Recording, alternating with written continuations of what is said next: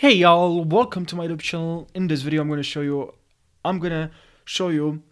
about to show you exactly the best way to fix this problem. I tested this myself and it worked for me for a bunch of different games, and I hope this is gonna work for you as well. So make sure you watch this until the very end and try all the methods I'll show you in this video, and leave your feedback, your results in the comment section. I'm very eager to read your feedback and your results. I hope, guys, this is gonna work for you, and then you're gonna be able to play the game peacefully without any frustrating crashings, high ping and lag, and now you can play the game with just normal and acceptable and just the right ping. Alright, so let's jump right in the video, and also make sure you join my Discord server, so there we can help each other and I can help you with this problem.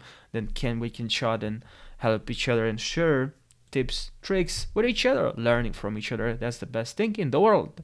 So now let's jump right into the video. So what you can do first to fix this problem is to head over to command prompt, write CMD here in the search bar, and then here click on command prompt, right click and run as administrator. Click on yes, and now here make sure here in the command prompt you have to enter this command. Okay, I already entered this when I tested this, when I had this problem, when I tested this so many times, so I know it worked for me. So I'm not gonna do it again. I'm not gonna type this command again all over again.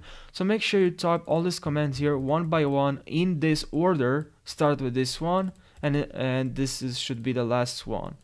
This is the last one, this is the first one. So type them all, just copy them. Okay, I'll leave them in the description of this video so you don't have to copy. You don't have, to type them. You can simply copy and paste. Control V, Control C, Control V, Control C, Control V. Alright, and once you've done that, and make sure you try these methods as well that I'm going to show you, another two methods, and then you can restart your computer, your laptop.